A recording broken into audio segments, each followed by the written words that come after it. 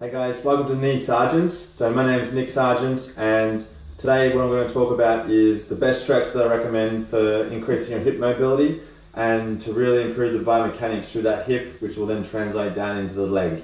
So this is what this stretch is for anyone that is suffering with kind of hip or pelvic pain, even back pain potentially as well, but also any kind of kneecap or patella tracking disorders and any kind of running injury down to the lower leg.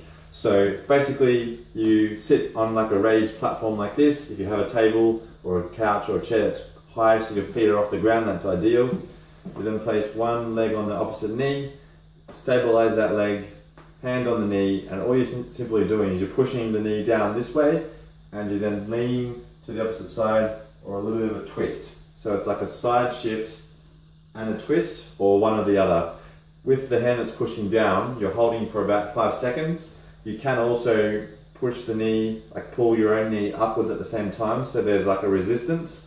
So then you're matching that resistance, holding for about 3 to 4 seconds, releasing, going deeper into the stretch, holding again, releasing, deep into the stretch. And you really want to feel the stretch on the outside of the leg. If you're feeling anything through the inside or into the back, that's no good. We don't want that. We really want to focus through that hip joint to really lubricate the capsule, so there's no kind of restrictions or adhesions or stiffness through the joint, so that leg can function nice and smoothly through gait and through kind of running and walking or whatever exercise you're doing. So it's very important you don't hold that stretch for longer than 5 seconds because it is quite strong.